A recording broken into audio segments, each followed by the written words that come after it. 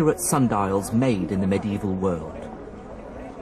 And equally exciting for me is the fact that it was made by one of the Islamic astronomers who had so heavily influenced Copernicus, Ibn Shatir. Let's see.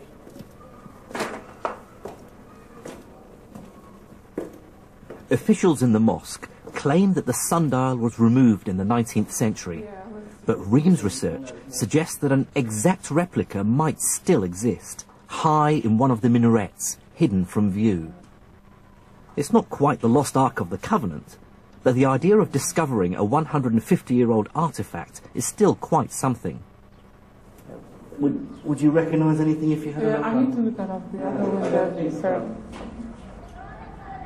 No. No, it is further up. Yeah. Marking time accurately is essential to Islam. The Quran requires the faithful to pray 5 times a day at 5 very precise times. At the exact moment of dawn, when the sun is overhead, in the afternoon, at sunset, and then again at the moment of nightfall.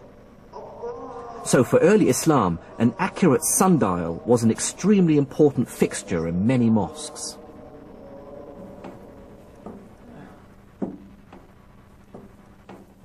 That's it. That's it. I found it. I found it. Yeah. Oh, it's like, here it is. Right. That's it. Look. Just as described in the book. It's hidden by the pillar. Yeah, no wonder they didn't know that it exists here. It's all covered with the pigeons. Pigeon crap. Yeah. Oh. Oh, great. Thank you. Try that. So, let's see. Okay. Now, this consists of 3 sundials. The main big one, and there's the northern one and the southern one. There is a line here for Salat al-Dhuhr, the midday prayer, and there is one for the afternoon prayer. Ibn Shatir had calculated the arrangement of these lines so that the sundial remains accurate all through the year, even though the length of the days change. They will have the timekeeper. It's a very important job. So he would sit here watching the shadow, yes, exactly. And exactly the precise moment for prayer, he'd signal to the muezzin to start the call for prayer. Exactly. Okay.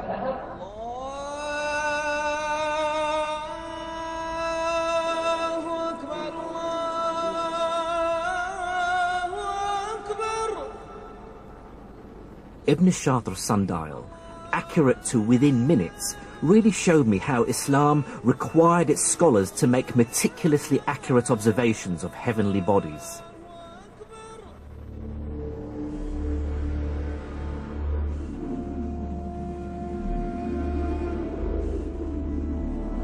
And I began to understand why Copernicus was so impressed by the work of his Islamic predecessors. They really brought standards of accuracy and precision to astronomy that were unheard of before. They'd calculated the size of the Earth to within 1% and created trigonometric tables accurate to 3 decimal places. And when I met up with Reem Turkmani again on Mount Qasyun outside Damascus, I was to hear about the Islamic astronomer who personified accurate observation, the man whose astronomical tables and measurements Copernicus explicitly makes reference to, Al-Battani. Born in 858 in southern Turkey, Al-Battani made accurate astronomical measurement a personal obsession. The story goes is that Al-Battani used to observe on this mountain here and in this observatory. Over 40 years, from 877, both here and in the town of Raqqa, Al-Battani's great project was to work out as accurately as possible the length of the year. This is a copy of the original manuscript. Okay. So I'll show you the chapter at which he explained the length of the year. Okay? The chapter 27.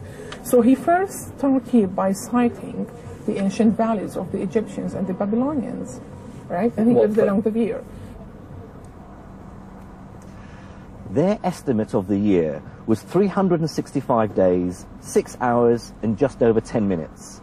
To improve on this, al-Battani used his ingenuity and a device like this, an armillary sphere. He used it to measure how the length of shadows varied over the course of the year. With this information, he was able to work out the precise day on which it's both light and dark for exactly the same time, the so-called equinox. And he repeated his measurements over the course of 40 years. Now here's the clever bit.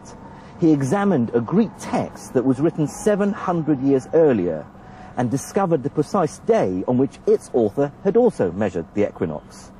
He now had two vital pieces of data: the number of days between the two observations and the number of years. He divided the first number by the second to arrive at an astonishing result. A year is 365 days, 5 hours, 46 minutes and 24 seconds.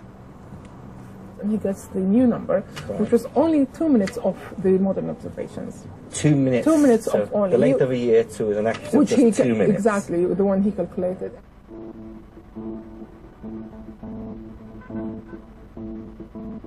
What's astonishing about the accuracy of al-Battani's measurements is that he had no telescope. He used an armillary arm, his naked eye, and devices like this, an astrolabe. So you move the pointer and you move this disc with it to point towards the North Star. Then these small pointers here, they will give you the location of the rest of the stars and the planets. Okay. Despite this, among his many other observations is an incredibly accurate figure for the Earth's tilt of just under 24 degrees, about half a degree from the figure we now know it to be. And he didn't stop there.